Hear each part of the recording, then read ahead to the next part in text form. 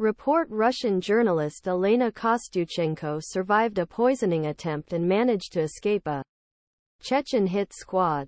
But attempts on her life did not deter her from becoming one of Russia's most outspoken critics.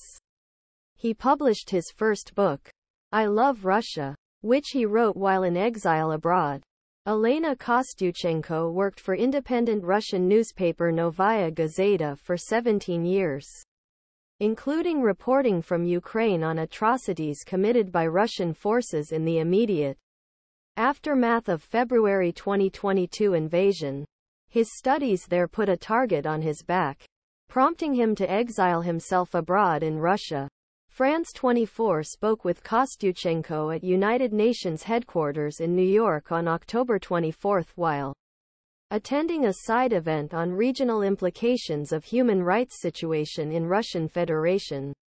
The event occurred same week that Mariana Katzarova, UN Special Rapporteur on Human Rights in Russian Federation, submitted her first report to Third Committee of 78th Session of General Assembly. The report alarms a pattern suppression of civil political rights in Russia, including mass arbitrary detentions and persistent use torture ill treatment. You reported for Novaya Gazeta in Ukraine and then had to flee because you learned you were on the Kremlin's hit list. I reported from Odessa several cities, including Mykolaiv and Kherson, which were then occupied. After that I was going to travel to Mariupol. Mariupol was still holding out at that time. There was only one passable road from Zaporizhzhia. I was preparing to take this road to the city and the day before my colleague from Novaya Gazeta. He told me that his sources had orders from the pro-Kremlin Chechen leader Ramzan Kadyrov to find me. They have my information and an order not to arrest me, but to kill me. This information was confirmed by my source in Ukrainian military intelligence, who said that people at Russian checkpoints had my photo and name.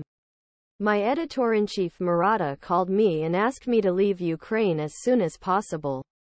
I spent another day trying to find another route to Mariupol. You managed to get out of Ukraine with your life, but you were targeted once again in exile. How did you discover you were poisoned? My doctors think so.